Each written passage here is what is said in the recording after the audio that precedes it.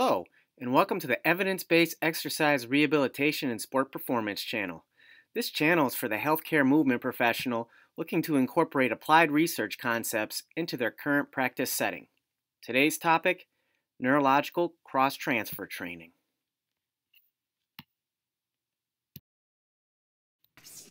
The objectives of this discussion are to discuss the parameters involved in creating cross-transfer neurological changes during unilateral exercise programming, and provide a means by which you can utilize this strategy into your own programming and/or setting. Today we'll be highlighting reported outcomes by Goodwill et al. That relate to the use of cross-transfer training. Please note, there are additional outcomes performed in this study that we'll not be discussing since they are centered around other topics.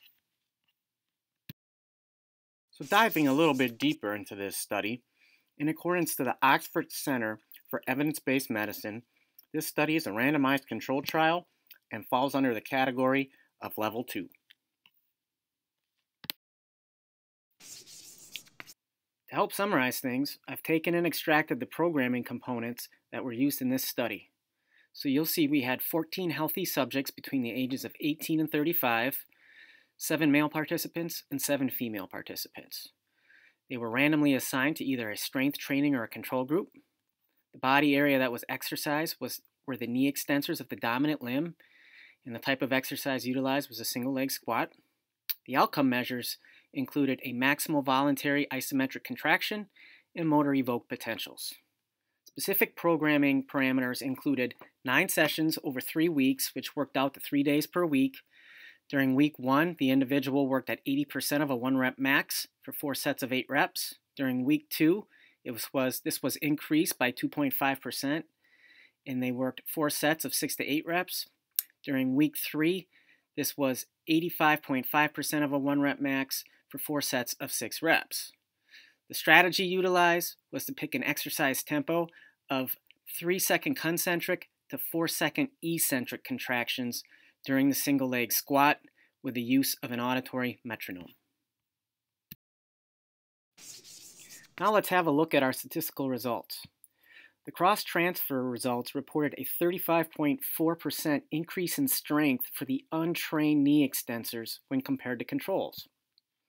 Additionally, a 34.9% increase in MEP max following strength training when compared to controls was also observed.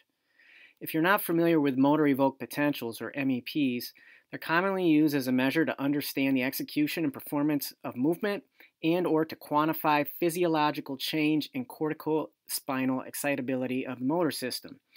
When we compare the trained to the untrained leg in this study, the untrained leg received more than half the MEP gain, around 61%, that was observed in the trained leg.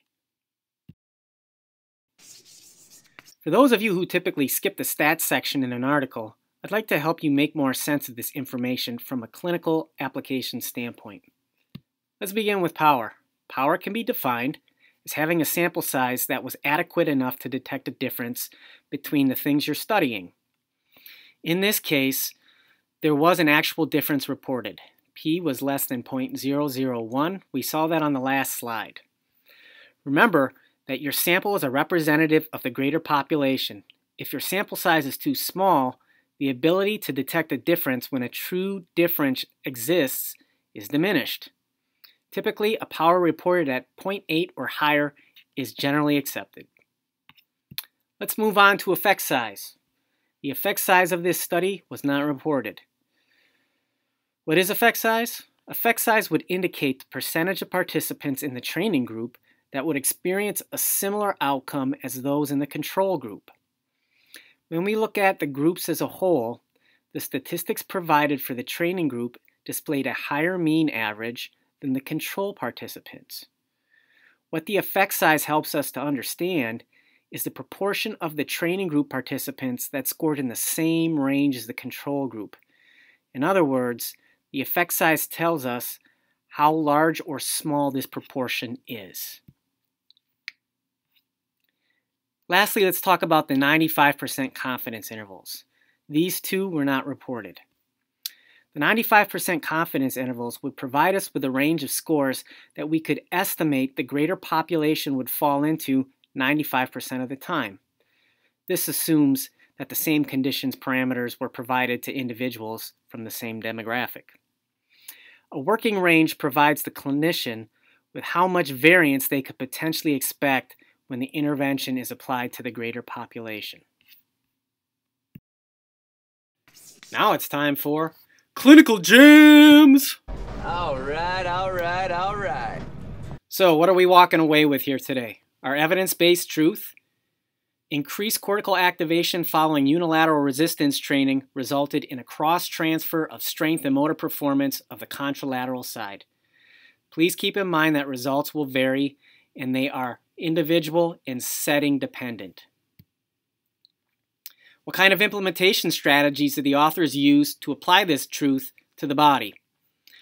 The authors had the participants work at a high percentage of a 1 rep max, anywhere between 80% and 85%.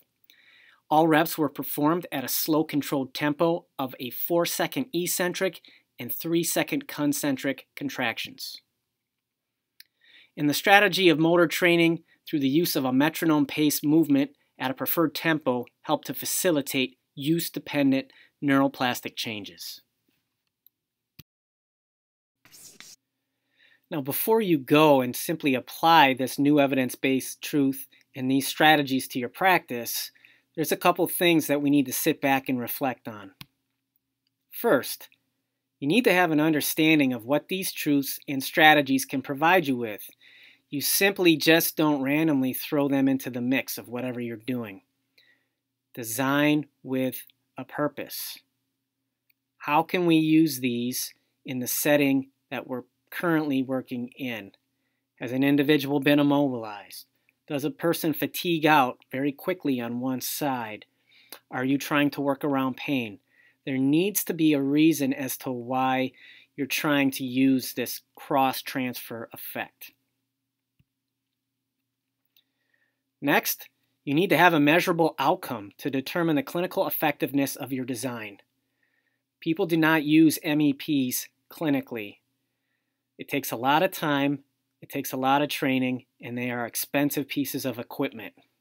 What can you use to determine if a change has taken place? What are your measures that you like to use clinically? Are you looking at motion? Are you looking at functionality? Are you looking at reduction of pain? You need to have a before and after test to see if this type of training is having the measurable effect that you want it to. Lastly, all these effects need to be tied back to addressing your patient and client goals. That's the big picture. What are we getting them back to? Here at the channel, we're dedicated to establish and foster a positive interprofessional environment in which learning can occur, regardless of your profession and/or previous training. If you're a healthcare movement professional looking to incorporate more evidence-based research application into your own practice, please subscribe and join our community, where the #1 goal is improving the lives of those we serve. Stay tuned. In the next video, we'll be looking at some research that is aimed at creating greater levels of descending motor output. Thanks for hanging with us today. See you in the next video.